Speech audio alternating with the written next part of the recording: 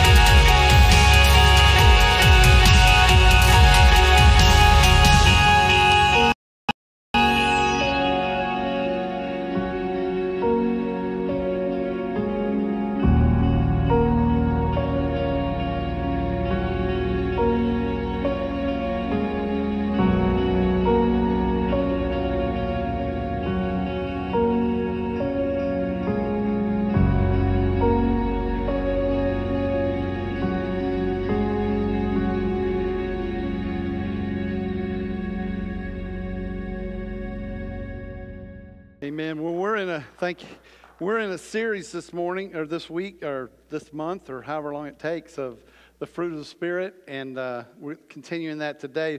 But before I get started with that, I did want to take a second, and I know we have visitors here this morning, and I want to tell you how thankful I am that you're here. We know that there are a lot of churches you can choose to go to, and we're glad you chose to come with us. I need you to tell you just amen. Amen. If you see somebody, if you're a regular attender, you see somebody you don't know, don't just wave at them as you go by. Stop and talk to them. Make them feel welcome. Listen, there are a lot of kids in the service today, and I know some of our visitors came today with children thinking, oh, I'll get a break from my kid, and it's the fifth Sunday. And so every fifth Sunday every month it's the fifth Sunday, our children's church for our older kids doesn't meet. So that's just, we got to give our children's workers a break, or they'll revolt and they'll come after the pastor. But thank you for being here. And I won't be more than an hour and 45 minutes. I promise you I won't be that long, because my wife will come up here and drag me off of the platform. But I'm so thankful that you're here as a visitor. If this is your first time to be with us, if you'll see me out in the foyer after the service, I'll be out there, and I want to see you. I want to meet you. I'm not going to harass you. I'm not going to track you down or anything like that. But I would like to send you a letter, a note from me, and a gift. And then you might get a phone call this week just saying if there's anything we can do for you. But there's a card out there. I'll have it. Me and my wife will have that card. If you'll fill that out, you'll get a gift in the mail. And so if you don't fill it out, you won't get a gift. You still might get if you don't fill it out, I'll run you down in the parking lot. How about that? No, I'm kidding. But anyway, so glad you're here, and that's enough of that. Thank you. We're not going to make you stand up and wave your arms. If you do that, you're welcome. We'll just wave back at you, but we're not going to do that. We're not going to make you feel uncomfortable. But we are in the fruit of the Spirit, and we are today we're at peace. We've gotten to peace. The fruit of the Spirit is peace. Yeah, I was doing looking some stuff up online this week about peace. It's reported that from the year 1496 BC to the year AD 1861, in 3,358 years, there were 227 years of peace. Okay, did you hear that? 3,358 years. And out of that 3,358 years, there were 227 years of peace and 3,130 years of war, or 13 years of war to every year of peace. Within the last 3 centuries, there have been, give or take, around 286 wars in Europe. The researcher added that from the year 15 BC to AD 1860, more than 8,000 peace treaties were signed, meant to remain in force forever, but the average time they remained in force was only 2 years. Peace. Peace, peace, wonderful peace, falling down from the Father above. That's the only place real peace comes from, is from the Father above. Jeremiah told us about those in his day who cried, peace, peace, when there is no peace. And it's still the same today. People are still crying out for peace, but we'll never have peace. I laugh when I hear about the peace talks in the Middle East. And it's obvious that those people that are going to these peace talks don't read the scriptures, because there's never been peace in the Middle East. Never. And there never will be till Jesus comes back. But because if we believe, if we believe that peace is the absence of war, we'll never experience peace. If we believe, as the ancient Greeks believed, that peace is the removal of pain, the elimination of desire, and the killing of emotion, then we'll never know peace. So if peace is not the absence of war, the removal of pain, or a warm feeling that you get inside, then what is it? What is it? When Paul tells us in Galatians that the fruit of the Spirit is peace, what's he talking about? Let's take some time to try and answer that question today. First, if we're going to understand how peace can be an integral part of our lives, we need to know this. We need to know God's peace. In Philippians chapter 4, verse 7, it says, then God's peace will watch over your hearts and your minds, and he will do this because you belong to Christ Jesus. God's peace can never be completely understood. And then in Philippians 4:9, it says, do what you have learned or received or heard from me. Follow my example. The God who gives peace will be with you. Paul, in those writings in Philippians, uses 2 specific phrases there. He uses God's peace, and he uses the God who gives peace. So let's look at the second one first, the God who gives peace. This description occurs several times throughout Paul's writings in the New Testament. And it seems to be his favorite title for God, the God who gives peace. And the description of God points us to him as the source of our peace.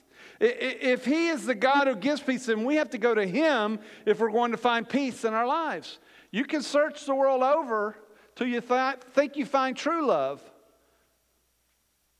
or true peace.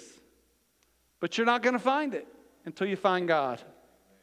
You're not going to find it. Christ desires us to have peace. He desires us to have peace. If we don't have it, we miss part of the blessings of being a Christian. Now that's a simple statement, but I think we make it too hard, too complicated. We think that peace of mind when we're in the midst of a storm can only be for the super saints, right? The people that got it all together. Who knows how to have super faith, right? Well, that's who we think finds peace. Since most of us know ourselves well enough to know that we're not super anything, we figure that we're not ever going to have that kind of experience. Those experiences of peace are not for us. No. Jesus wants every Christian to experience his peace. Everyone. How many of us lived in peace this last week? Okay, good for you. Awesome. I didn't. I'm raising my hand to get you to raise it. How many of you, have you had peace today? Some of you have. If not, what's wrong? What's wrong? Where does peace begin? In the words of Job's friend Eliphaz, obey God and be at peace with him. Obey God and be at peace with him. Then he will help you succeed. That's in Job chapter 22. It begins as we get acquainted personally with the mighty Prince of Princes and King of Kings. The Messiah is foretold as the Prince of what? Peace. The Prince of Peace. His peace enters the heart by the Holy Spirit and makes it independent of all outside conditions. We can't hope for a life without sorrow. There's going to be sadness. There's going to be sorrow in your life. Someday you'll be standing at a casket with someone else holding their hand as they're looking at their loved one. That's just the way life is. You were born today and you will die tomorrow. And someday there will be sadness in your life. And someday someone will be standing with you, helping you to get through that sadness. The peace of God can turn that sorrow into joy. When joy isn't possible, peace is. And with this knowledge comes peace. Peace in the pain and sorrow. Lord, you will give perfect peace to those who commit themselves to be faithful to you. Isaiah said those words. You will give perfect peace to those who commit themselves to be faithful to you. And there's the promise. There's the music in these words of the old prophet. You will give us peace, Lord. Why then can't we hear the music in our own lives? First, we need to stop trying to manufacture this peace feeling. We can't keep ourselves in peace. We can't. The Bible says, Lord, you will give perfect peace. It's the Lord who will do the keeping, not you. The Lord watches over you. Psalm 121:5. He will keep you in perfect peace. We need to believe that God doesn't need to get a good night's sleep to do his watching or work properly. God doesn't need a good night's sleep. He doesn't need 8 hours, 9 hours. Some of you do. You're a little grouchy. But he doesn't need to sleep. He never slumbers. It says in Psalm 121, he who watches over you won't get tired. He doesn't get tired. The Lord will keep you from every kind of harm. He will watch over your life. He will. He will. He promised and he will. The most insignificant things in our lives can send us off in a panic, can't they? They spoil our days. Somebody looks at you wrong and you're going, oh boy, thanks for spoiling my day. Right? Have you heard that before? Darkening of the blue skies and putting out the stars, whatever, doesn't take much, does it? If we want continual peace, then we must have continuous trust in the little things as well as the big things. Every one of us should have peace. If we don't have it, we're living below our privilege. If you don't have peace, you're living below your privilege. This is the will of God, and it is only in the faithful doing God's will that peace can be found.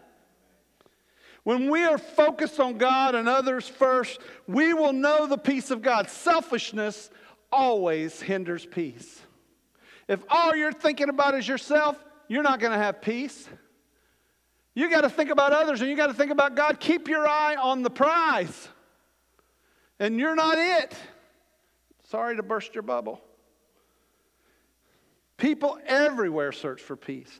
They sing songs about it and they traveled on pilgrimages to find it. They even waged war to protect it. And many wealthy, famous, and powerful people would trade everything for just one moment of peace. Many times what they find instead is the world's false peace, which is different from the peace offered by Jesus. John 14:27 says, I leave my peace with you. I give my peace to you. I do not give it to you as the world does. Do not let your hearts be troubled, and do not be afraid. The peace offered by the world is an empty promise, and it can only bring temporary comfort. God's peace is a permanent peace offered by the only one who can be trusted to keep his word and heal us from our sin. The world's peace is short-lived. And you know what? You may find a little peace in the world, but eventually the circumstance will change and boom, it's gone. The world's peace changes with the tiniest of circumstance. The peace that Jesus promised can only be disturbed if we allow doubt and fear to dominate us instead. We have to submit to Him and trust Him to be as good as His Word. Julie was talking to me the other day about a preacher she heard on TV, and it was a great point, and it fits here. You know, there's things in our lives, and we go to God with them, and we lay them at the feet of Jesus. And we say, God, here, I can't do this anymore. Forgive me of this. Take it away from me. And we give it to Him, and He does, and He takes it away. But then the devil, the enemy, gets on our back, and he starts reminding us of those things and saying, hey, remember this? Hey, remember that? Oh, you can take one drink. Oh, you can take one pill. You can do that. It's not going to affect you. Oh, you can go to this place. Oh, you can do that. Oh, you can do this. And we start dwelling on that. And we start dwelling on that, and our mind gets off of the prize. Our mind gets off of God, and it gets on the things that take away our peace, and before long you're enslaved to it again. You need to get away from that. If that thought enters your head, this is what the preacher said, if that thought enters your head, rebuke it immediately. Say, get thee behind me, Satan. Get away from me. I don't need this. God has taken this, and He's taken it away from me, and it's not upon me anymore. You are a liar, devil. You are a liar. Get away from me. Do not be a part of it. And that's what we need to do. The world will come in on you like a swarm of bees. And they'll say, you need this, and you need this, and you need this, and you need this, and there's no peace in that. You need Jesus. That's what you need. You need Jesus. The peace of the world is an empty promise. It's an empty promise. Jesus' peace is what you need, and He is as good as His Word. God is the source of our peace. And if we want to have peace in our lives, we can't get it from anything or anyone but Him. This description, the God who gives peace, also tells us that God is the substance of peace. He not only gives peace to us, God is at peace Himself. But what about this other phrase, God's peace, that Paul uses? This is telling us that God wants to share His peace with us. When asked what's wrong with the world today, many will point to a up and down volatile stock market, corrupt government, disappearing rainforests, poor diets, lack of health care, broken families, overcrowded schools, the list goes on and on. The world tries to fix these problems by doing good, feeding children, building wells, regulating markets, conserving wildlife, funding charter schools, and thereby they achieve a certain semblance of peace, right? The world's peace tries to fix the symptoms of sin, but fails to see how the root of the problem is the sin disease itself. They just throw money at it or throw people at it. But until we get to the root of the problem, which is the sin, it's never going to be fixed. Look around you. Some of you are a lot older than me, or older than me. Not a lot. I'm pretty old, but you're older than me, and can you ever remember it being this way? I can't. Sin is the problem. Money, I don't care how many trillions of dollars you throw at a problem. Until you get to the root of the problem, you're not going to fix it. And sin is the root of the problem in the world today. We got to get to the root of that problem and deal with that sin and cast it in the sea of forgetfulness and repent, and then the problem will be taken care of. The world tries to fix problems by throwing money at it. Regulation, reform. In contrast to the world's promise of peace, God's peace is permanent. And it's firmly grounded in His Word. He doesn't ignore our sin. He heals it. Making His peace a different kind of peace than what we find in the world. When our circumstances are free of conflict, we enjoy momentary peace. But when we face difficult relationships or health problems or financial crisis, the momentary quiet is disrupted and chaos rules the day. Our God offers peace in the midst of chaos. Hallelujah. In the midst of the chaos, God offers peace. His peace doesn't change with the circumstance. It's secure in spite of the circumstance. All religions other than Christianity, true Christianity, have one thing in common. They all try to achieve peace with God by doing works and following rules. Christianity is different. In Christ, we are offered peace with God because we who once were far off, have been reconciled to God through Jesus' death and resurrection. Jesus' sacrifice addresses the root of the problem that the world ignores. By his sacrifice, he bridged the gap that sin inserted between us and God. He took the punishment for our sin, and in exchange, he gives us peace with God. So if we're going to understand how peace can be an integral part of our lives, we need to know God's peace. Amen? And secondly, we need to receive the gift of peace. The word peace runs through the whole Bible. In the Old Testament, in the words of a benediction used by the priests in Numbers, the promise is, may the Lord look on you with favor and give you peace. Here, it's a gift of God. As Jesus met with his disciples, he was teaching them about the Holy Spirit who would be sent after he left the earth. And while Jesus was speaking, he gave the promise found in John 14. It goes like this: I leave my peace with you. I give my peace to you. We need to understand that the peace of God is a gift. It's not something we earn. You can't earn it. It's something that God has chosen to give us willingly and freely. We're not worthy of it. No one in this room, no one is worthy of God's peace. We simply receive it gratefully from God's loving hand. Jesus told his disciples he was leaving earth, but his peace would remain. In other words, although Jesus would no longer be physically present, his peace would always be available. So how does Jesus give us his peace? Paul tells us in Romans, he says, in Romans chapter 5, he says, we have been made right with God because of our faith. Now we have peace with him because of our Lord Jesus Christ. When we come to Jesus in faith, he not only saves us from our sin and promises eternal life, he also gives us his peace. Jesus not only wants us to be in a relationship with him, which he does, he wants us to have what he has. He wants us to experience the peace that he himself enjoys. So we need to know God's peace. We need to receive the gift of peace. And thirdly, we need the presence of peace. In the second half of that verse in John 14:27, Jesus tells us what it's like for those who have the presence of his peace in their lives. It says, I do not give it to you as the world does. I don't give it to you like the world does. Do not let your hearts be troubled, and do not be afraid. This verse in John goes along with Jesus' words in Philippians. Then God's peace will watch over your hearts and your minds. He will do this because you belong to Christ Jesus. God's peace can never be completely understood. I once had a friend who was a commander in the Navy, U.S. Navy. His name was Gil Lott. Big guy. You wouldn't believe it. He was a really big guy, tall, and Gil spent his entire career in the Navy as a submariner.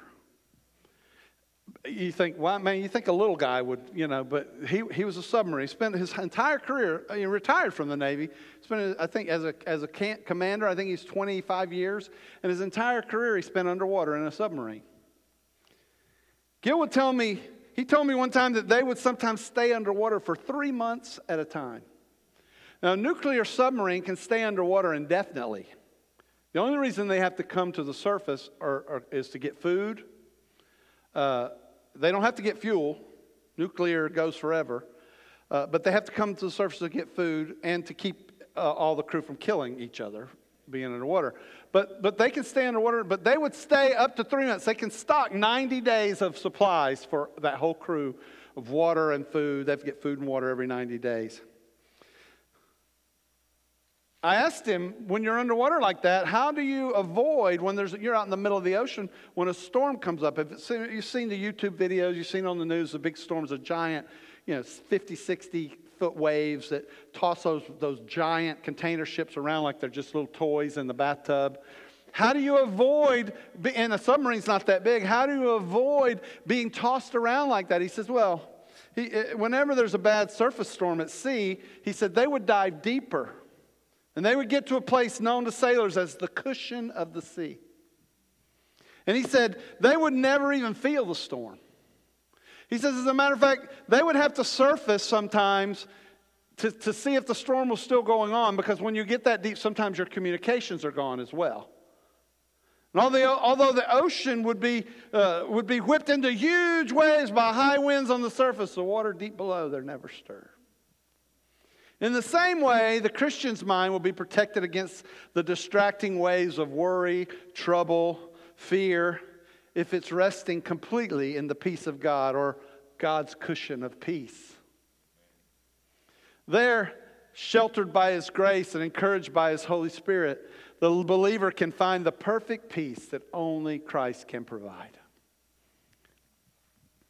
Notice Jesus' distinction between what He gives and what the world gives. He says, I do not give it to you as the world does. And then He goes on to say, do not let your hearts be troubled and do not be afraid. The obvious conclusion is, even though Jesus doesn't give trouble or fear, the world really does. So watch out for the world. But if we have the presence of Christ's peace, the troubles and fears in the world, fears the world hands to us won't distract us from the contentment and the peace that we have in Christ. As the Philippian passage teaches us, God will guard our hearts and our minds. How will He do this? By giving us peace that tells us that no matter what is going on in the world around us or in our lives, we are still content in knowing that we have salvation in Jesus Christ. Now, the presence of peace doesn't mean the absence of all problems, okay? I don't want you to leave out here thinking, wow, I got peace, I don't have. No. That doesn't mean the absence. You remember the chorus the angels sang at Jesus' birth, peace on earth, goodwill toward men? Were they claiming there would never be any more sickness or dying or pain? No, they were praising God for the fact that with the birth of Jesus, the Messiah, there would be inner peace for all to come to Him in faith. All of those that come to Him in faith, there'll be inner peace. God promised us in Philippians 4:7 that His job is to guard our hearts and our minds with His peace. And I hope this is as comforting to you as it is to me. The last area we'll consider today is the toughest one, the practice of peace. It's one thing to experience the presence of peace, knowing that God is in control. You know, I don't have any problem knowing that God is in control. I don't. Even when the world's going nuts around me and spinning out of control, I have no problem believing that God is in control. He knows the future. He's already seen. Nothing surprises God. But it's really another thing to practice peace with those around us. Paul writes to the Colossian church, he said, let the peace that Christ gives rule in your hearts. As part of one body, you were appointed to live in peace. Not only are we to experience this peace individually, but we're to experience it as a church. One time a man's third grade daughter was doing her homework, really working hard, really intense, hunched over and writing, that her dad became curious and he asked her what she was doing. She said, I'm writing a report, third grade, I'm writing a report on the condition of the world and how to bring peace, she said. The father said, isn't that a pretty big order for a girl your age? Her dad asked. Oh, no, she said. And don't worry, there are 3 of us in the class working on it. She was pretty confident, wasn't she? Very enthusiastic, maybe a little bit of an optimist. But maybe she's setting a good example for the church. There will be peace in the church when we individually experience the inner peace of Christ and allow that peace to flow out into the body. Now, I could talk about church fights, and I could talk about failures that I know of, but that won't help us today. What we need to focus on is the great strength that happens when we practice the peace of Christ with one another. The church that finds itself drawing on the inner strength of Christ united together is the indestructible church. If you find yourself satisfied in Christ, and I find myself satisfied in Christ, and we allow that satisfaction to spread, there won't be any room for bickering or complaining or turmoil, because we will be focused together on Jesus and what He has done and is doing among us. Amen? Amen. The Roman Empire set out to conquer the known world, and they were almost successful. They pretty much had most of it conquered. They also tried to stop Christianity from spreading. But the story is told of a Roman leader who made a coffin symbolizing his intention to bury the Galatian Jesus, by killing his followers, he soon learned that he could not put the master in the coffin. He couldn't get him in there. The story goes on to say that he finally surrendered his heart to Jesus, realizing that the united body of Christ and its living head, the Lord Jesus, cannot be destroyed by the onslaught of mere man. The history of the church has been represented by a painting of a picture of an anvil with many worn out hammers lying around it. And beneath this picture are the words, one anvil, many hammers. In other words, been a lot of people try to destroy the church through the years. A lot of people, but Jesus is a strong anvil, and all these hammers and they're worn out because they cannot defeat him, because he is undefeatable. We see and hear people all over the world calling out for peace, and we see people protesting and holding up their signs calling for peace. And although we hear the words and we see the protests and the signs, we don't see any real peace, do we?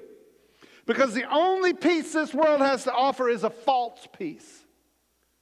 But in Jesus, we have true peace.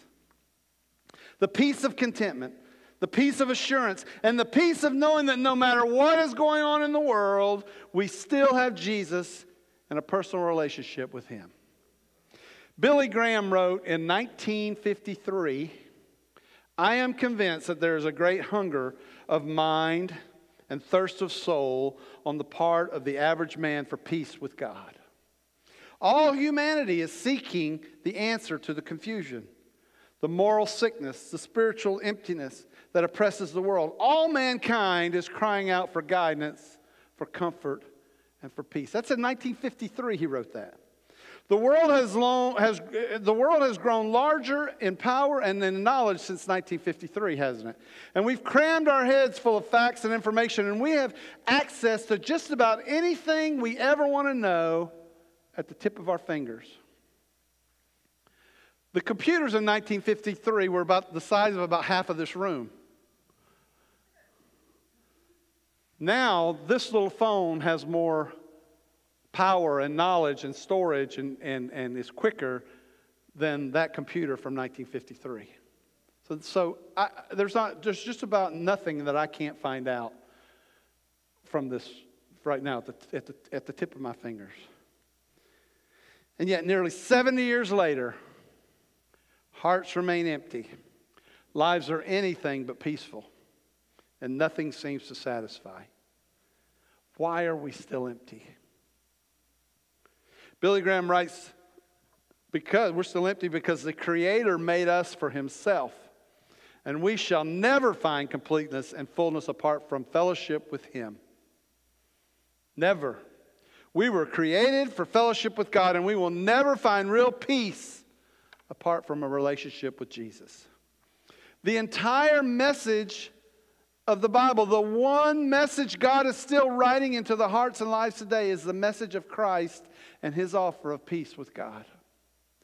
Woven through the fiber of every generation, all throughout all of history, is this incredible, amazing story of God's unrelenting love. It's a story of grace and redemption and forgiveness, and it's a story that's bigger and better and more powerful than any other story, and it's the greatest and most important true story of all time. And here it is. Here it is. You're here today and you're thinking, this is great. I want that peace. I want to meet that. I want to meet that. I want to get that peace in my life. I need that. I want to meet that Jesus. I need to know who I need the peace that he's talking about. Here's the story. God created the world. God made man in his own image. God and man had perfect fellowship. They walked together and talked together. Man had perfect peace through an unblemished relationship with God. But then man sinned. The penalty was death. Man began to die. Fellowship with God was broken. A great separation was caused between God and man. It was a chasm so deep and wide and dark that nothing man could do could ever get across the divide. But God still loved. Even from the moment sin entered the world, the plan for redemption was being written by our loving God. For ages, man struggled to be right with God. Sacrifices were made. Blood was shed to cover sins and restore fellowship. But man still fumbled and stumbled. Sin-stained hearts, destroyed lives led to death. The world was broken. Humanity was cursed. More sacrifices were made. Man still sinned. God still loved. Man continues to sin. But God did not give up. Then came Jesus. And Jesus was God's Son, God incarnate, fully God, fully man. Perfect peace personified. He came to earth as a man, lived as a man. He didn't sin. He loved people, and he taught people, and he worked miracles, and he did the impossible. And he flipped the whole hopeless story of man on its head. Sin's cost was death. But Jesus offered life. Man's situation was hopeless. But Jesus brought hope. War had been waged since the fall of man. But Jesus offered peace. Peace with God. But peace with God required sacrifice. So Jesus sacrificed his life in order to make a way for us to have peace with God. He was crucified on a cross. His innocent blood was shed. He was the final perfect sacrifice. He died. And he was buried. And he was really dead.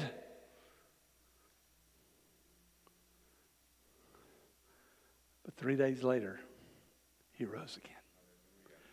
Hallelujah. He rose again 3 days later. Amen. Amen. He rose again. And he did what only God could do. He made a way where there was no way. He works in ways you cannot see. He'll make a way for you and me. God will make a way. His resurrection was the final nail in the coffin of the curse of sin and death. Sin was once and for all, defeated. A bridge was built across that great divide between God and man that we can cross over. Jesus made a way. Now he offers salvation, and he offers forgiveness to all who will believe and trust in him. And by his blood, through his sacrifice, we can be made right with God. Through Jesus, we can have the most important kind of peace there is, peace with God. Colossians 1:19 through 20 says this, speaking of Jesus. God was pleased to have his whole nature living in Christ. God was pleased to bring all things back to himself. That's because of what Christ has done. These things include everything on earth and in heaven. God made peace through Christ's blood by his death on the cross.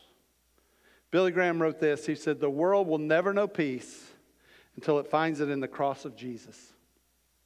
Never know till you find it in the cross of Jesus Christ.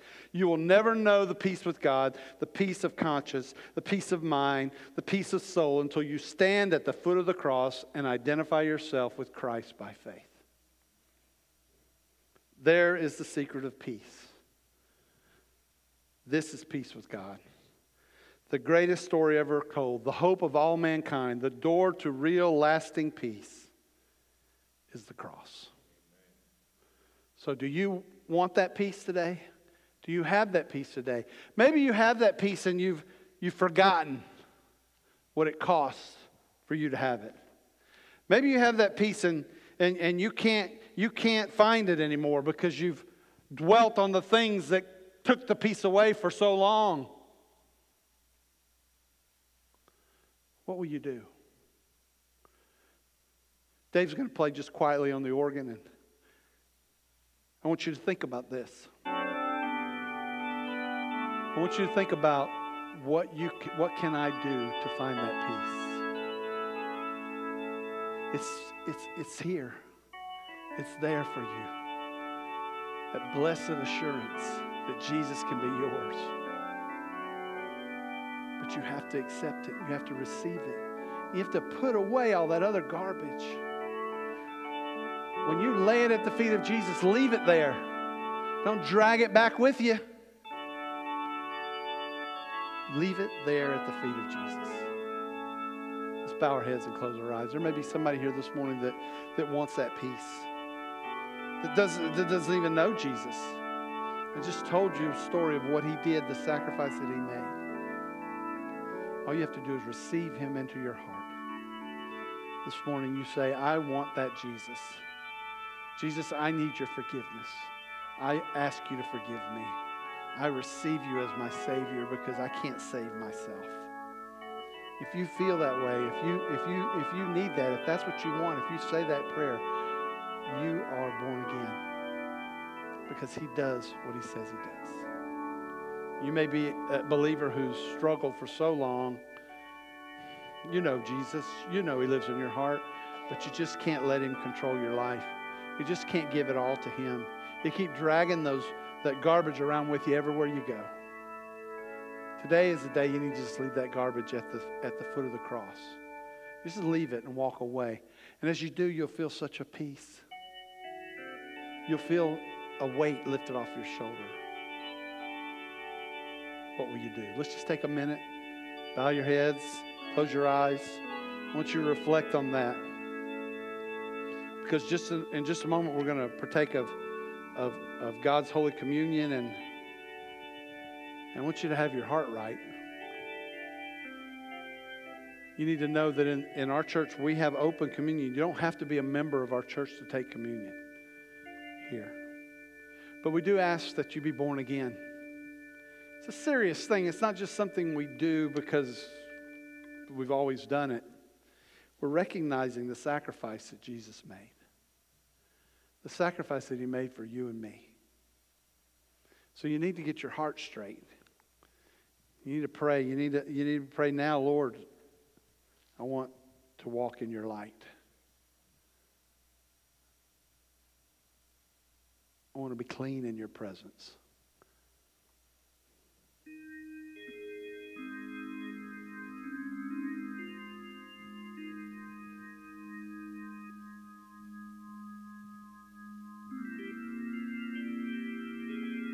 Father, thank you for the sacrifice that you made for us.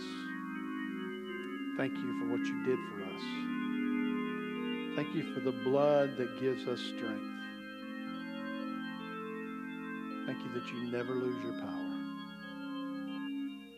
Thank you that you work in our lives. You are the God of peace.